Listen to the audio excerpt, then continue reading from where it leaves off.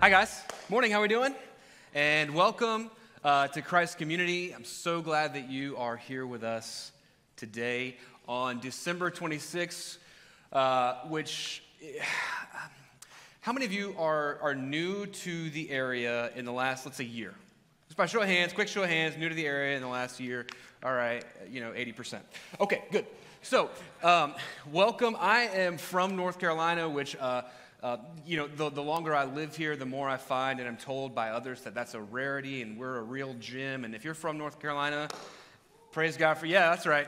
It's the best state, you guys. It is the best state. There's no better state than North Carolina. If you know anything about me, you know that North Carolina is the best state. I will get in like a fist fight with you about, North Carolina. Sorry, faster running about the whole love message here. Okay, anyway, so that said, there is one qualm.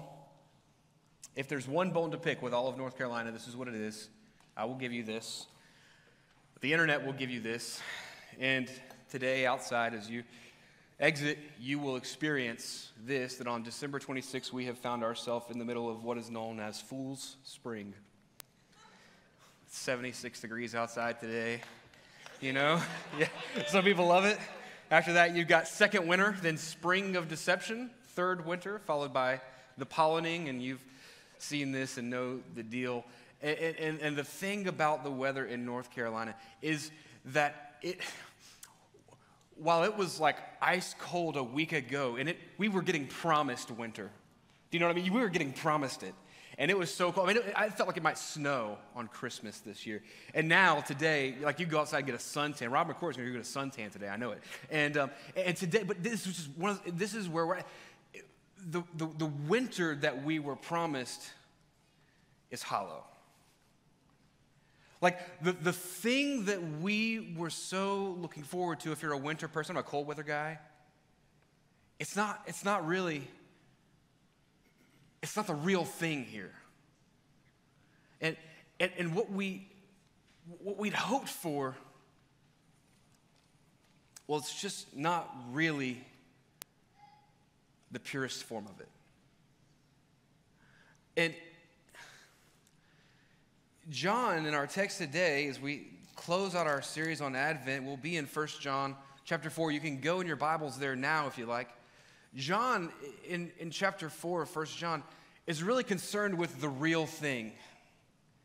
What he's after in the life of Christians is the real thing. Mary J. Blige says it this way in her famed 1992 Real Love. She says, "Real love, I'm searching for a real love, someone to set my heart free. Real love, I'm searching for a real love. I've got to have a real love." And we're not all that different today. We're still searching for a real love. And what John shows us in 1 John chapter 4 is not the lower thing, not the hollow thing, not the fake love, not the loose love, not the half love that we see today, but a real love.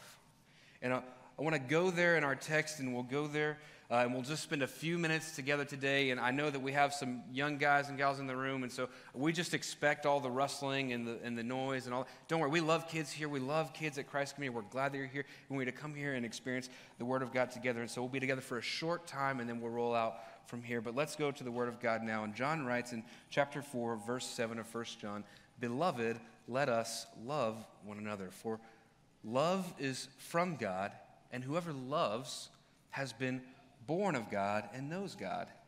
Anyone who does not love does not know God, because God is love. In this, the love of God was made manifest among us, that God sent his only Son into the world that we might live through him.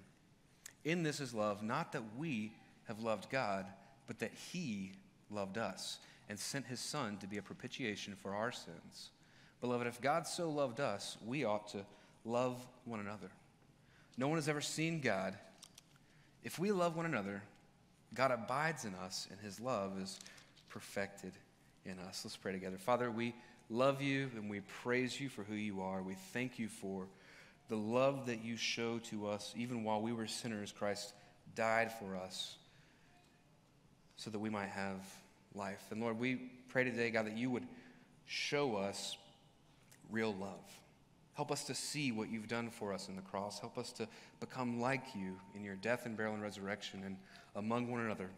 And Father, we pray that you would speak now. In Jesus' name, amen.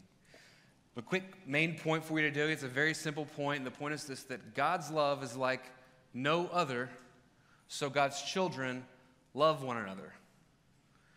God's love is like no other, and so God's children love one another. And the first thing that we see in 1 John is that God is the source of divine love. Like when you read, and I know that he writes everything that he writes as just a little like a riddle, you know, and so it's like all these little if-then statements, but if you were to pierce through all of it, it's a very simple message, and the message is that God is the source of love.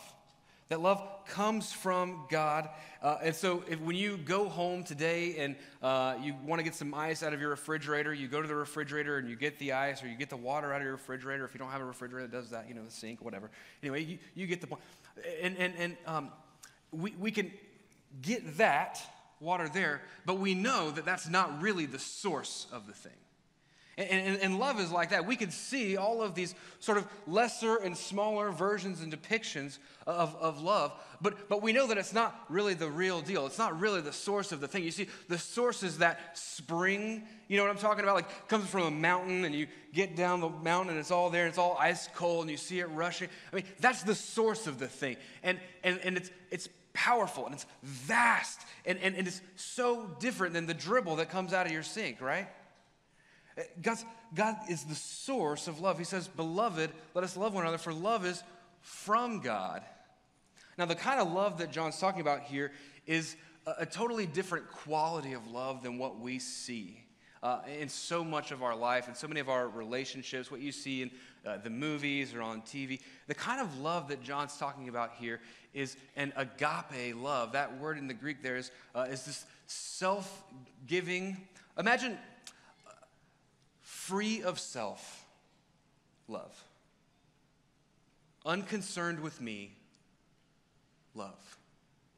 A love that is others first, others focused, regardless of what I get, regardless of no terms and conditions love. This is the kind of love that John's talking about here when he says love. He's talking about a totally different variety of love. And I don't have to tell you that when we talk in our common vernacular about love, you know that it's different to love a burrito than it is to love your firstborn child, right? Like, I don't have to tell you that those two things are different. There's a quality of love, a distinction of love here that all throughout the text John is concerned with. He's concerned with this agape love.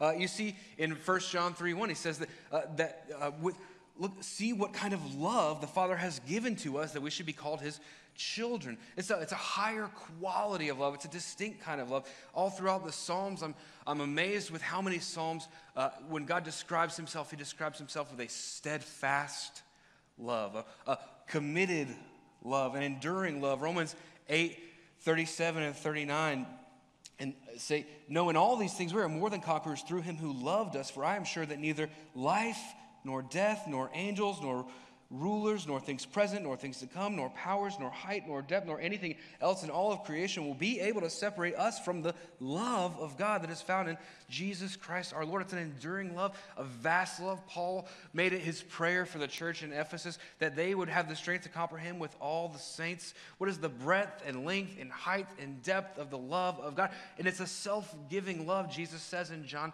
10:18 that no one takes his life from him, but that he lays it down freely of his own accord. The bigness of the love of God and the richness of the love of God and the joy of the love of God that is set on you is totally different than the love that we see here and now in this lower, lesser, contaminated form. God's love for you is different than anything else you could ever know. And I'm telling you, that has the power to change your life. If you're looking for something to be different in 2022, look to the love of God. If you are looking for life change, look to the love of God. Like, that's the thing that can change your life. It's not just the source. God defines himself. He says, and it's very rare that you see God define himself. He describes himself with all these different attributes, but he defines himself here in this text. He says God is love, which means that it's not just a thing that he does, but all that he does is defined by love. There's nothing that God does. There's no activity or operation that happens in all of his being that is not love and that does not come from love.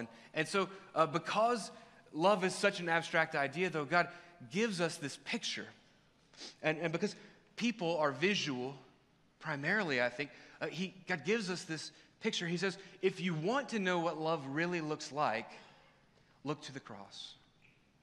Look to the cross. Look at what he says in verses 8 and 9. He says, in this, the love of God was made manifest among us, that God sent his only Son into the world so that we might live through him. In this, love is love. Not that we have loved God, but that he loved us and sent his Son to be a propitiation for sins. We, this time of year, like there are all these lawn ornaments out there, and you know what I'm talking about when I say lawn ornaments? You've been in neighborhoods, right? My neighbors across the street have, there's like a snowman, and the wind up through the thing, and but before that, it doesn't do anything. It just sits there, it just looks like like trash in your yard. But then at nighttime, it comes up through the thing, and wind, of course, is totally invisible. It's not you can't walk outside and see wind. But when you put up through the thing, what you get is a snowman, and it's incredible. And love is like that. The love of God is like that. That you can't just see it, but when you put it up through the container, what you get is a picture, a representation of who God is and what he's like and what his heart is toward you, even while we were sinners.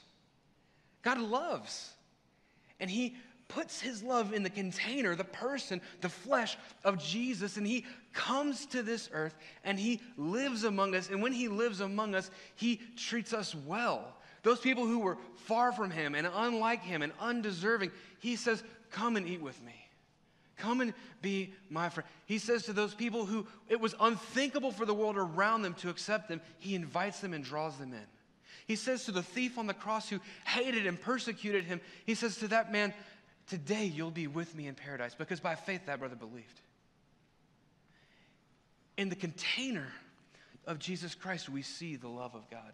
He comes and God puts on flesh and lives a perfect life and dies then in our place for our sins. And this is what John means when he says that Jesus has come and died as a propitiation for sins.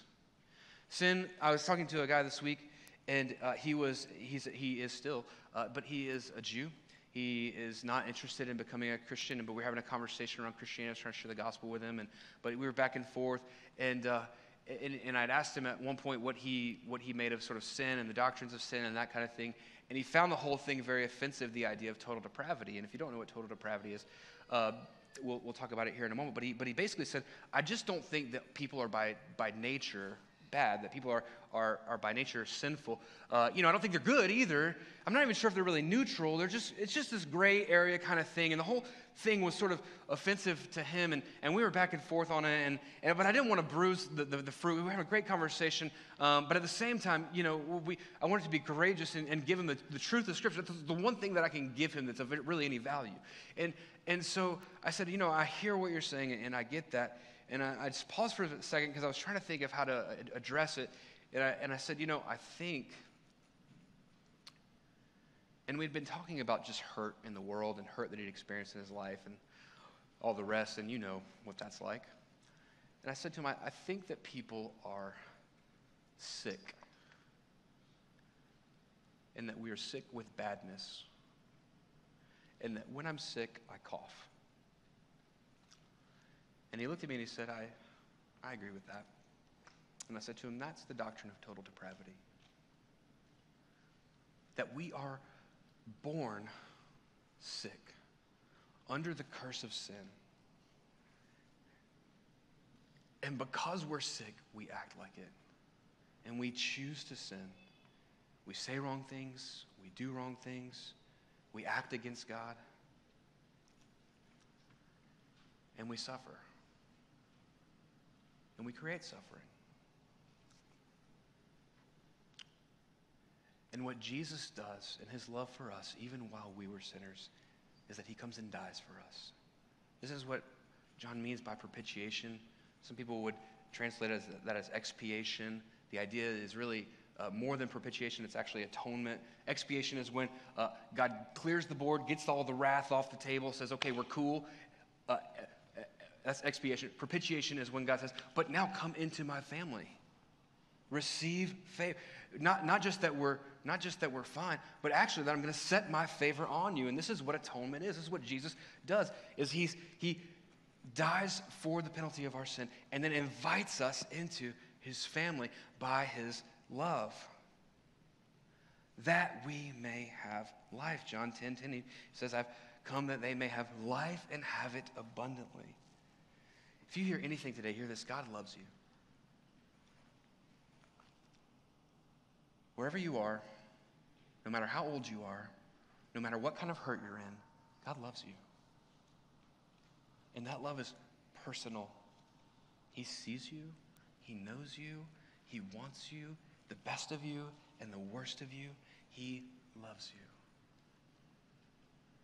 So much that he gives you the picture of love in the cross and says, come to me, be in my family.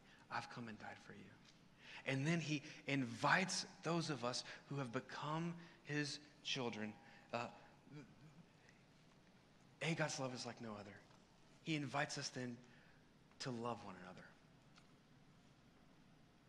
God's love is like no other. So, God's children are then freed up to love one another.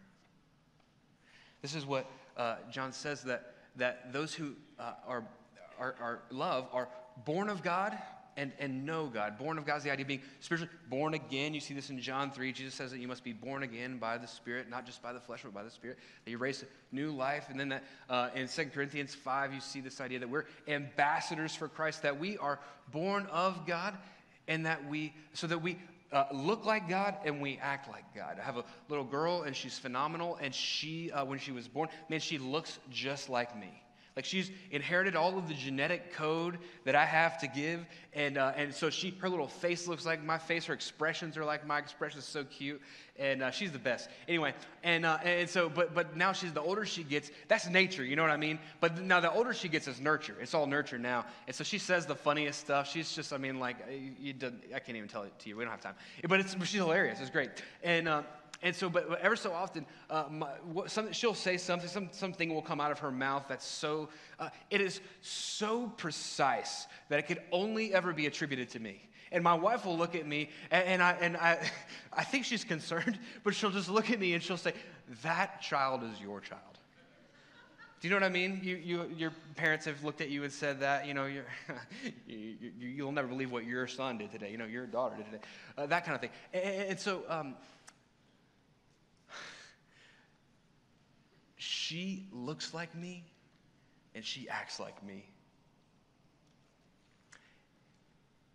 Children of God look like God, and they act like God.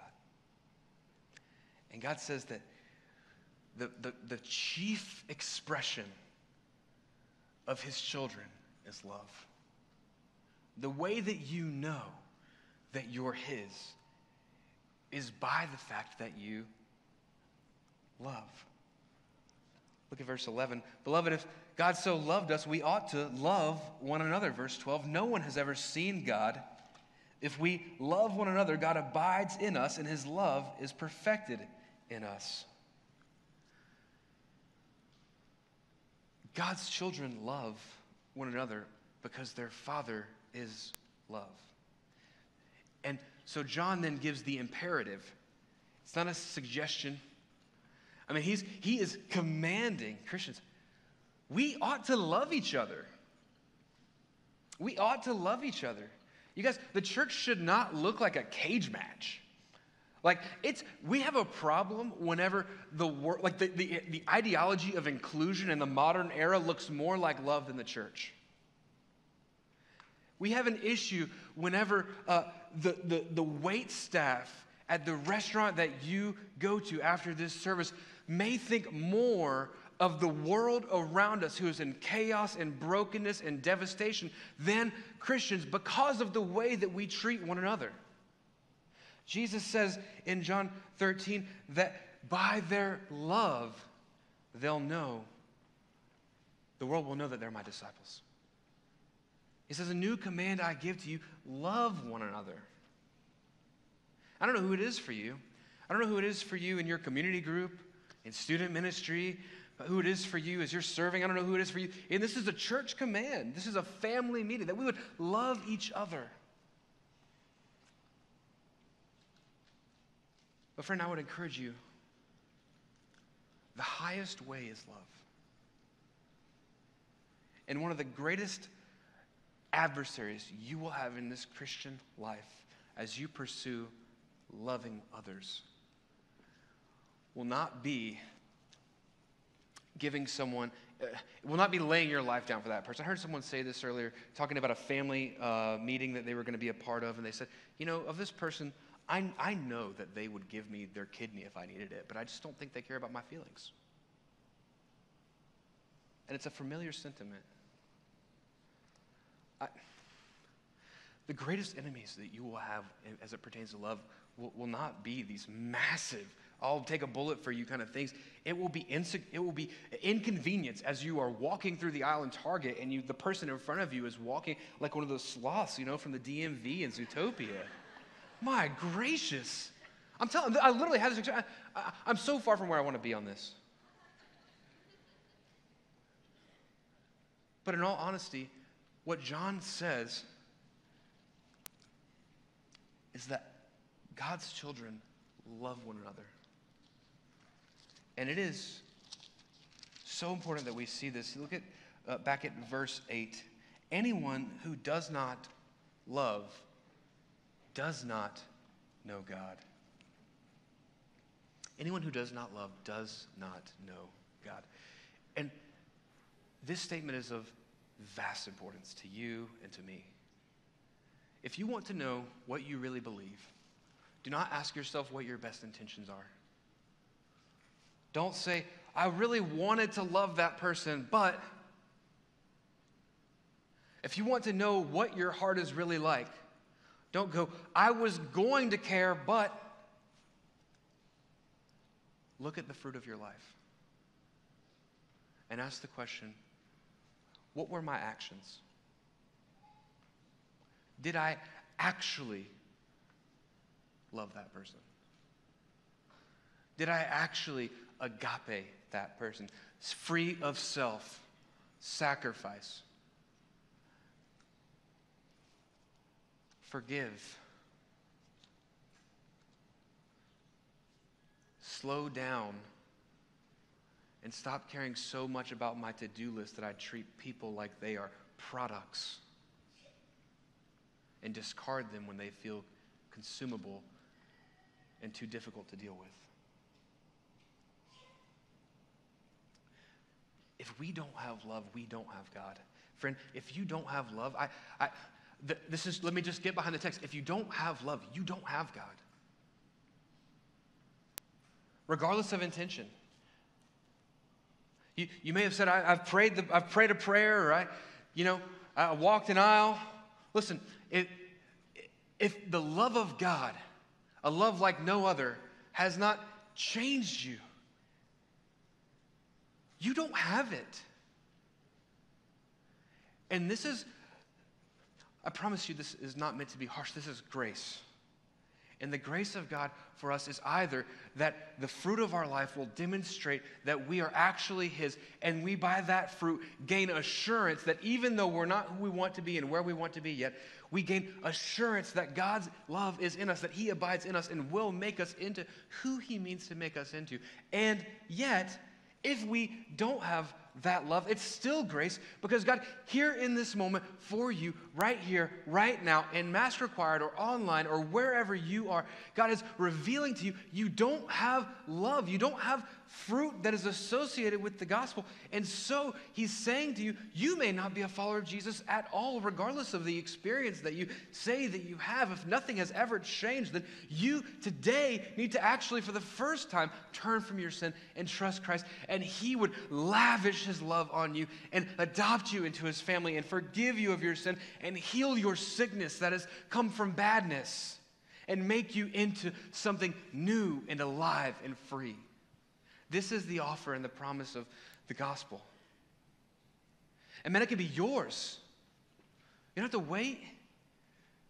You don't have to earn it. The love of God is free of condition. But he says that the way that you come into relationship with him is by turning from your sin and trusting in Christ. That by faith we believe and trust and know God. And we become born again as children. With every head bowed and every eye closed, let me ask you, do you know God? Do you know God? Has the love of God come to you in such a way that you have become one who loves? I know the holidays are a difficult time to have this conversation because people are hard, because life is hard, because we have unmet expectations.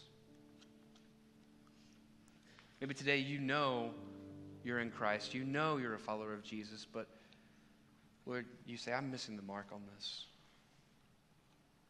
Do what John says in Revelation to a church who's very much like this. Strengthen what remains.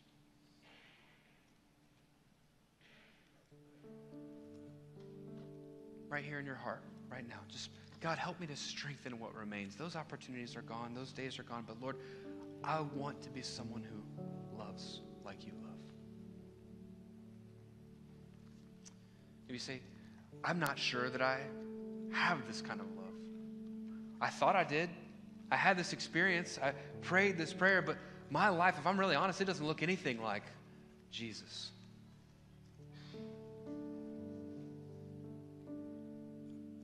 Do what Paul says. Work out your salvation with fear and trembling. Right now, right here in this place, you could ask God, Lord, would you forgive me? God, I want to know a love like this, a love that changes everything. God, would you heal me of my sin? Maybe you say, I know that I'm not a Christian, but I'm searching for a love like this.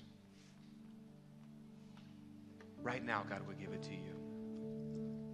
I want to invite you right now, if you are not a follower of Jesus, if you're wondering, Lord, what would you have me do in this moment? God's inviting you to join his family.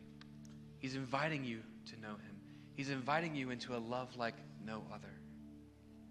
One that won't let you down, one that's not hollow, one that delivers on its promises. He's inviting you to a love that would forgive you of your sin and secure your eternity. And right now you can have that. If you would, right where you are, say, God, would you forgive me of my sin? You can have my whole life and commit your way to following Jesus.